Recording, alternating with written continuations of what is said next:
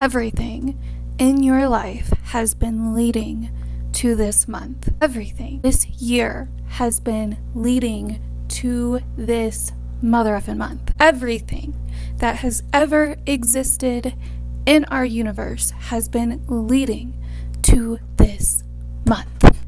All bullshit aside though, like December 2021, let's talk about it. I know the last few months I've been like a lot more dramatic about the monthly astrology than usual, but a lot has happened as we've been seeing in the world. Like the last few months have really ramped up compared to like summer. But like, no bullshit, you guys, December starts us into a bang. It is kind of ending the year but starting something totally fucking new at the same fucking time. It's a lot, so sit down, just chill out and hang out with me while we talk about why December is likely bigger than January. I mean, we all knew like the year started off with a bang, which I also talked about before January even hit, and how January was gonna be crazy, but like this is like on a whole nother level. Okay, you guys, if you've been watching my videos lately, I've been talking about how these last few months of 2021 are not coming to play, and it's all leading up to this month, and specifically December and January 2022, February 2022, and March 2022. Like,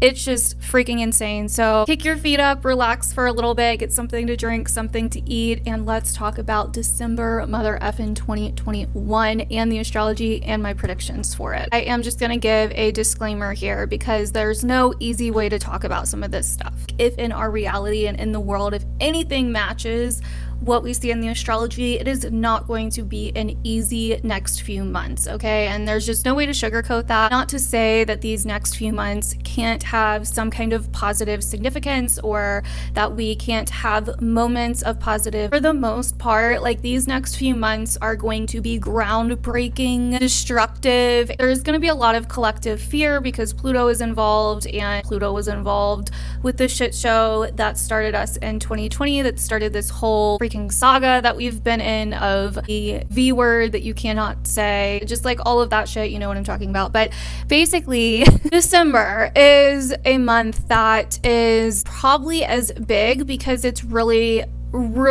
kind of easing us into the US's Pluto return. Pluto's returning to the same exact spot that it was in the US's chart when the US became a nation, July 4th, 1776. Pluto has not been at this spot since then. Now, there has been tons of empires and civilizations and stuff that have went through Pluto returns and made it out alive, so I'm not saying we're all gonna die or it's the end of the world. I don't think it's like that dramatic, but we can see a lot of other things that I will go over, and I'm going to be doing tons of separate videos on probably like each one of these big things coming up, so don't worry. But in this video specifically, I'm going to touch on some stuff because it starts in December. Like a lot of things start in December. By the end of December, it's just going to be nuts. Although, because a lot of this stuff is happening in Capricorn, because Capricorn is ruled by Saturn, Saturn kind of takes its time. It's like the catalyst start this month, but we may not see like the actual real life things happening maybe until next month or a few months, just like the CV really started the end of 2019, but we didn't hear or really know about it. It didn't become like a big thing until like February, March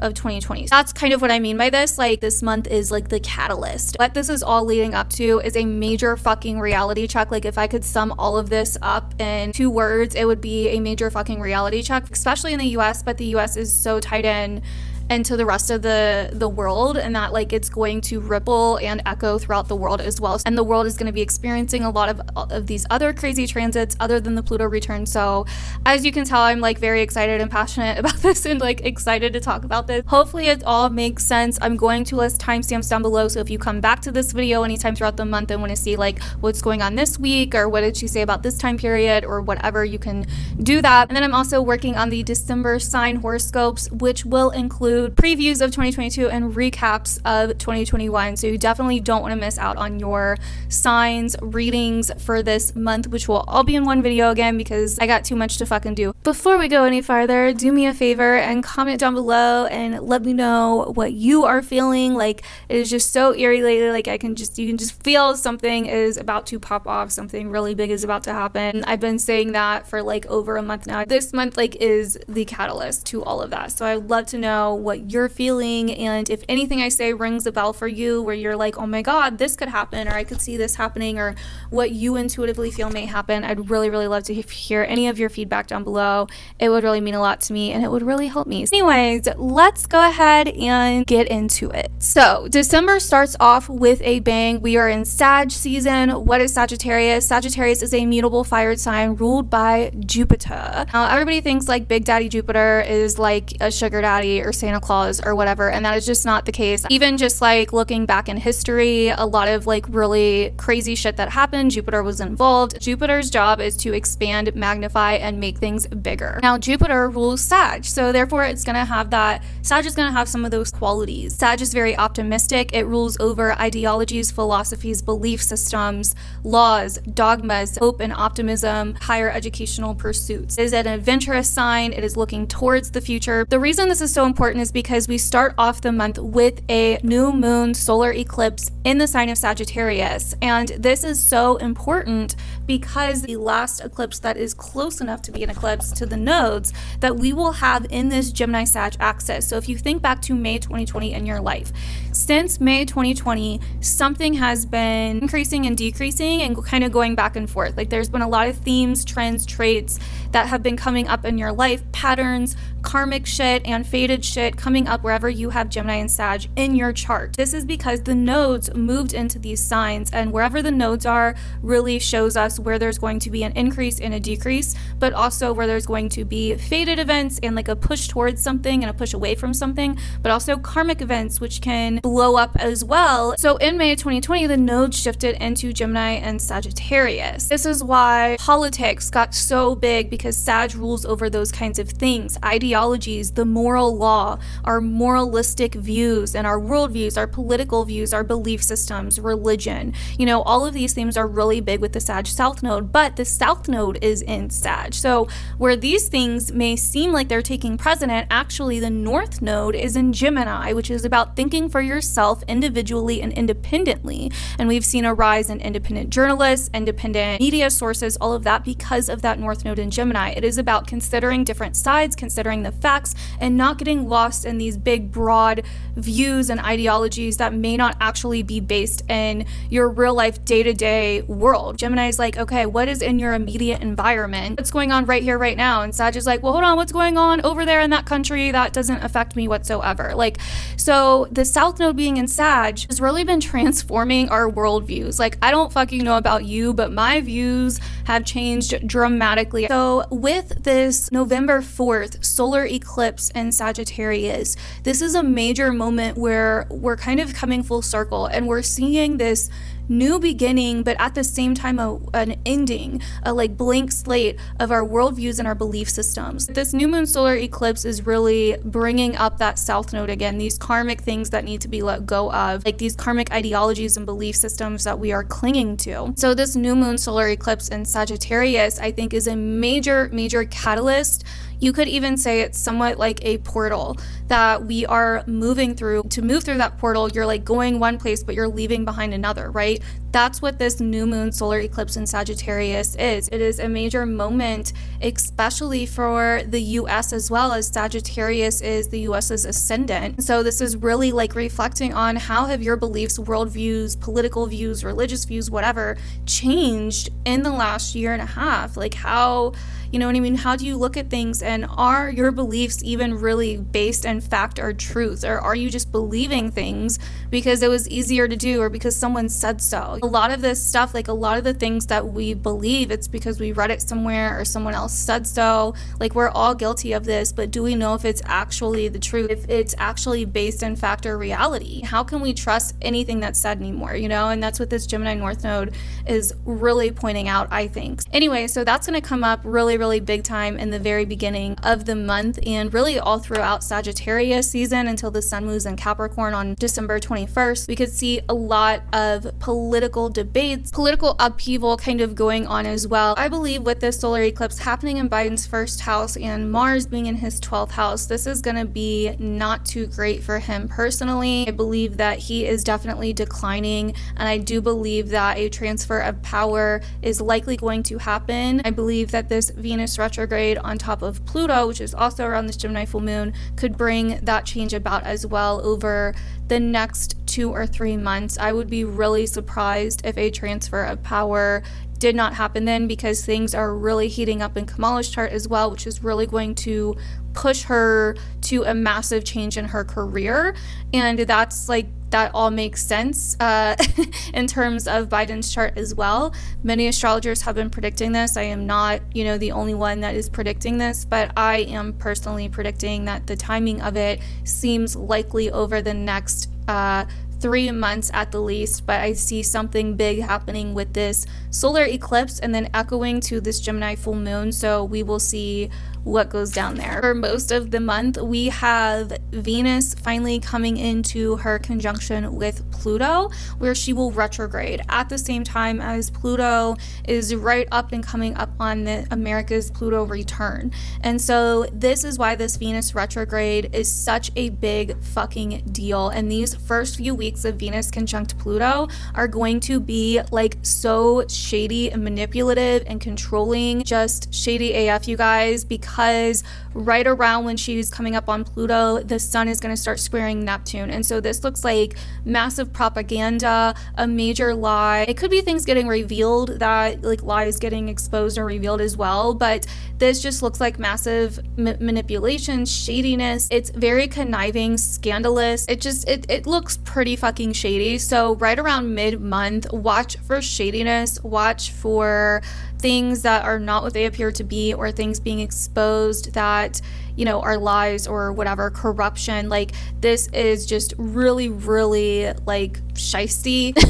It just does not look genuine at all. Like, there's something going on that's very ingenuine, that is possibly bringing up power dynamics, abuse of power, flat out lies and propaganda. Another thing that we're gonna see, I'm gonna do a whole separate video on Venus retrograde in Capricorn because it's a big fucking deal, but Venus on Pluto, like, both deal with wealth, and Pluto also deals with the deconstruction of something, like something literally being deconstructed, taken apart, blown up, major endings, major change, major transformation. And so, like, on a really big fucking scale. And so Venus conjunct Pluto is literally a massive change in the material world, because it is in Capricorn, and earth sign. This is going to bring up a ton of transformation in these structures, systems, government that kind of hold together our society, but also money, finances, banks. Most astrologers agree that this could appear to be a major financial or economical crash, major issues with the supply chain. And another big thing that's happening is Biden's infrastructure bill has been passed, and this infrastructure bill goes fucking perfectly with this Venus retrograde on Pluto and Capricorn. I don't know, like, I'm not that well versed in what all this bill entails and if what all it's gonna do and stuff, so don't come for me for that. Like, I think something is going to happen with this infrastructure bill for sure, and the social bill I think that he's trying to pass. All of this really aligns with Capricorn. Capricorn rules infrastructure. Capricorn rules structure, traditions, foundations, and serving. And so this seems to really align with this, and Aquarius rules social systems, but with that Pluto energy, it's destructive and it is corrupted and can cause a lot of fear, panic. It just does not look promising.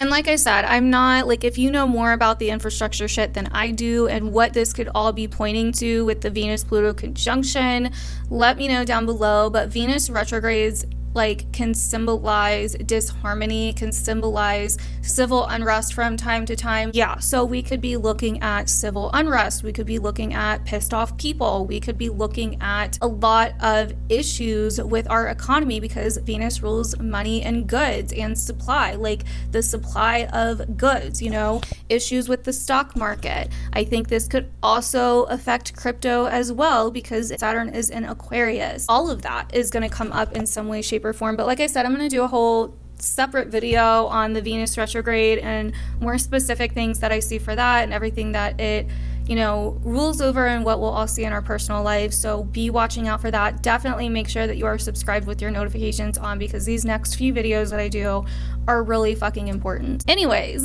on the 13th, we have Mars moving into Sag, where it will then conjunct the South Node. And this is definitely going to bring up like just a lot of political debating, political ideologies, you know, like heated arguments over ideologies, belief systems, worldviews, religion, travel, all of that shit. So be watching out for that from like the 13th probably until like the 15th or 16th. Like that mid-month section just gets really fucking shady. It could get kind of hostile, but just kind of keep an eye out for that. Then on the 18th, we have that Gemini full moon, which is so interesting because it's really kind of coinciding with the Venus retrograde that happens on the 19th. And then it's also a really peak timing period for Kamala, and it's also right by the winter solstice. So that like 18th to 21st period is, I'm really looking at that time period for something to go down. So be on the lookout. When Venus retrogrades, like boom, it's gonna retrograde on Pluto in Capricorn, and by then, like I said, it may not come out right away. It may like take a little bit, like it may slow down and take a little bit, but when it comes out, we're gonna find out that this month like probably was the start of it. Like this month was the catalyst in some way, shape, or form. And so that's why I'm saying like this month is such a big deal. It could come out with a bang right away, like we'll see. But yeah, so that time period from the 18th to the 21st just really looks like an important time period, especially here in the US, because all this shit is happening like right on the US's Pluto return. So you cannot tell me that's like just a coincidence. Like this is all pointing to some really major destructive energy, and this is in Capricorn. This is like a reality check. This is like what is necessary, right? Like we have to get our priorities in check. We have to figure out what is important, what's not. What do we need to like quit worrying about because it's just not fucking important? Like what do we need to move forward with? Necessities are key, you know what I mean? Like what's needed, what's not. Building something sturdy for ourselves, like a major shift and change in our goals and in what we think success looks like. The wealthy, the powerful are going to get really hit by this. Like we're going to see massive things of that. There's going to be a lot of lies, deceit, and corruption, especially financial corruption and economic corruption exposed. Like it's going to be really fucking big, and I'm going to go into more detail in the separate video, so don't worry. I'm just kind of touching over it now so I don't have to repeat myself twice. But then on the 27th, we have the third and final exact Uranus square of this year. We will have one more square between these planets next year in October. It will not be 100% exact, but it'll be pretty fucking close. But this is like the third and final square of this year, and this is, these two planets, Saturn and Uranus, have been the big fucking players all year this year. I talked about them a lot in the beginning of the year. I will link some of my videos down below that are really important. If you haven't seen, go watch them. A lot of my predictions came true for this year, but a lot of them are for really even like the next decade, the next century. So go fucking watch those predictions because they are really fucking big. And what we see in history with Saturn and Uranus is major civil unrest, like major upheaval, revolutionary changes, oppression versus freedom, human rights movements, and a lot of rebellion, and just a lot of like social movements, social justice themes. Those are the things we've been seeing, right? And I really talked about them last year for this year, and I really predicted a lot of that. But another thing that we see with Saturn Uranus is experimentation and new shiny inventions that come out that have never been used before, never been done before, and a rush to use these new shiny things or trust these new shiny things, right? Like do this new impulsive thing that ends up backfiring because it didn't have the history or the Saturnian influence behind it. And that's why I said, like, boom, freaking year ago, dude, as soon, right around this time last year, when the you-know-whats, when they announced the you-know-whats, I literally said with this Saturn-Uranus square that history shows that this does not work out. This will backfire. in some way, fucking shape or form. But anyways, the Saturn Uranus square perfects again at the end of this month, which is definitely going to once again bring up those themes: social unrest, you know, social upheaval, major kind of push and pull energy between oppression and restriction versus freedom, self-will and individuality. This is like really somewhat also wrapping up the story from the beginning of this year. So we could be really once again seeing themes of like, do we hold back ourselves for others, or do we be true to ourselves?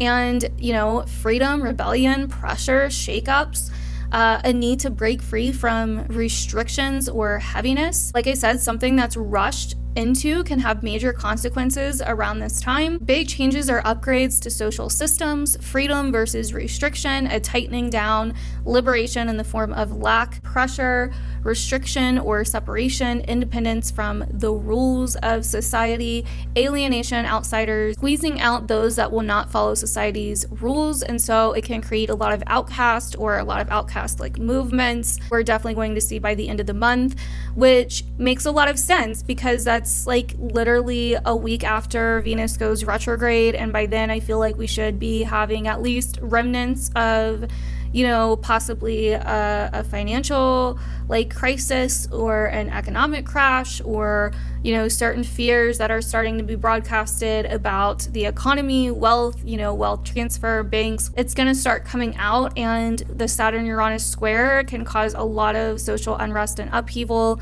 at that time because of that reason. And so then on the 28th, Jupiter moves into Pisces, which this is somewhat good.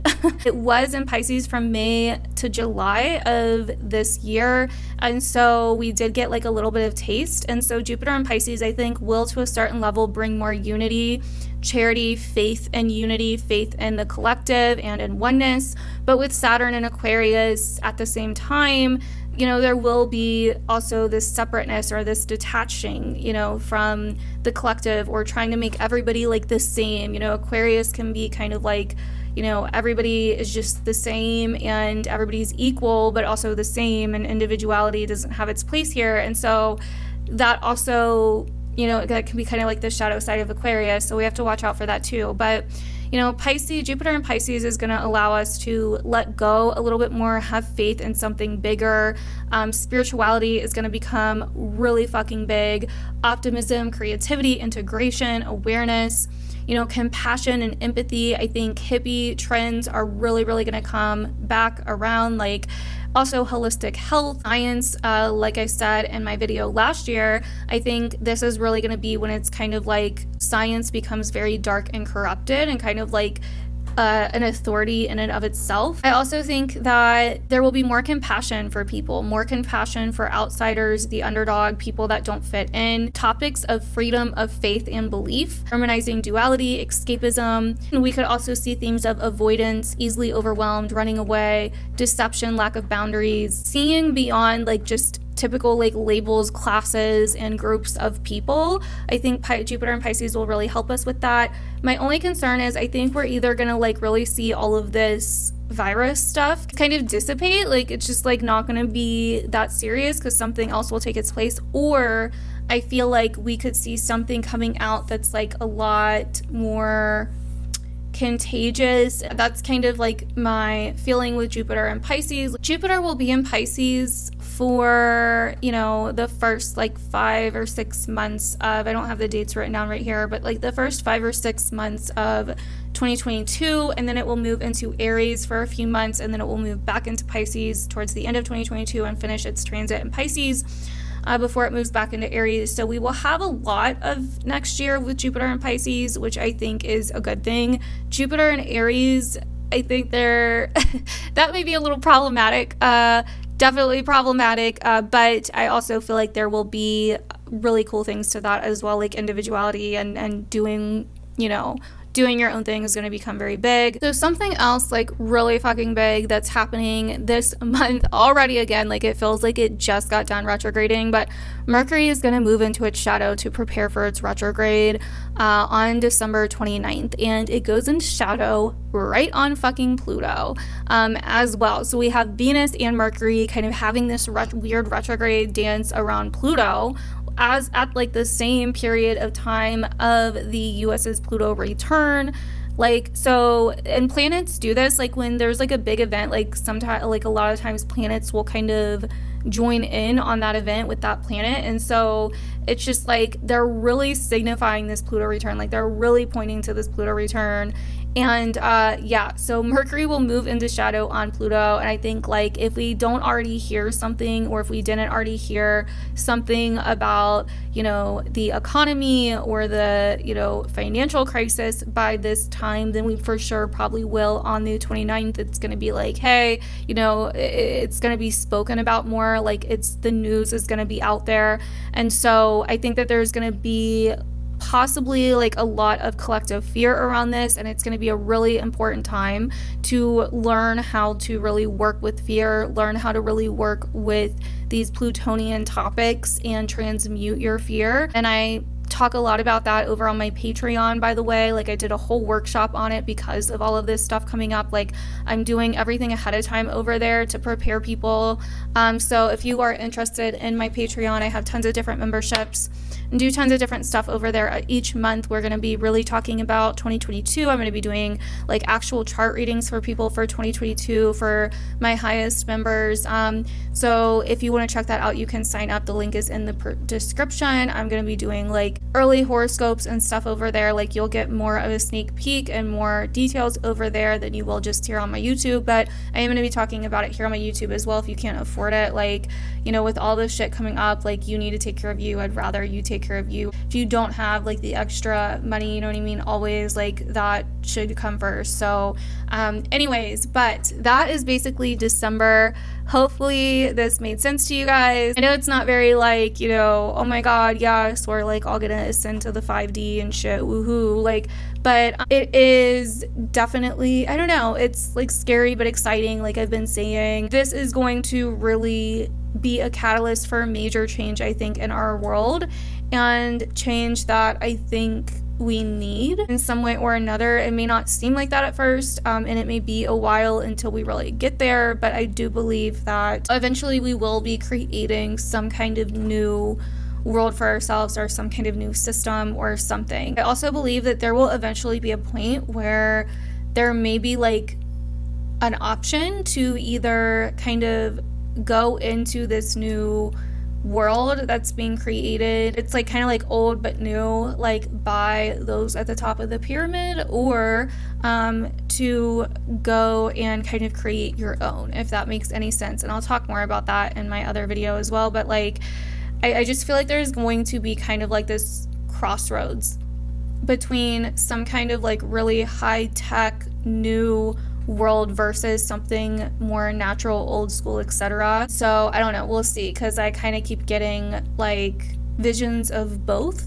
And yeah, so anyways, thank you guys so much for watching this video. Please comment down below and let me know what you get from all of this, and if you put anything together, what you think is going to happen. I'd love to hear your own predictions. Just even if you're not like super into astrology, but you just hear all this and it makes you think like, oh, you know, this happening would really match with those themes. Like, I would love to hear it. I would love to hear your feedback. I would love to hear what happens for you in December and how your life is going and what you feel is coming.